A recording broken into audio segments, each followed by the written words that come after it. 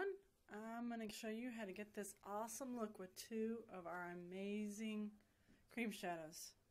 Stay tuned. Alright, hey there. Alright, so I'm going to be using Assertive and Charming, two beautiful green cream shadows. So I like to start with the darker one.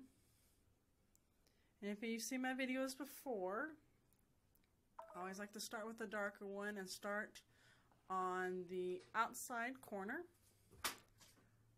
patting it in, patting and kind of spreading it around till I get the color that I want.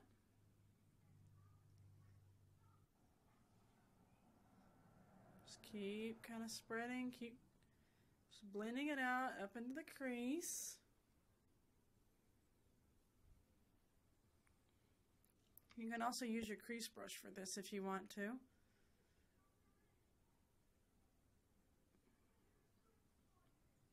Okay, got a little cleanup there I need to do. Look how awesome this stuff just wipes right off there. It's crazy.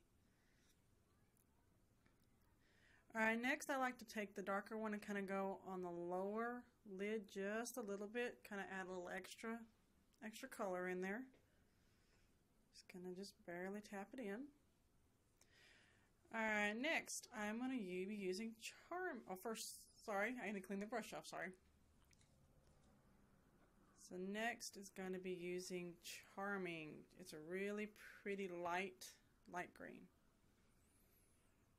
And I like to start on the inside corner with this one. Same as I did with the other one. Just patting it in and moving it over.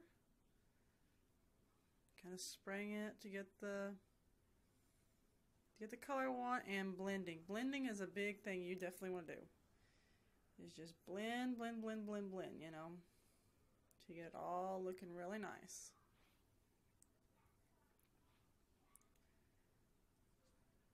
And that's how easy it is to get that look. Alright, to finish this look, you need your 3D mascara and the new liquid eyeliner, see? And then pair it up with some kind of nude lip and you got an awesome look.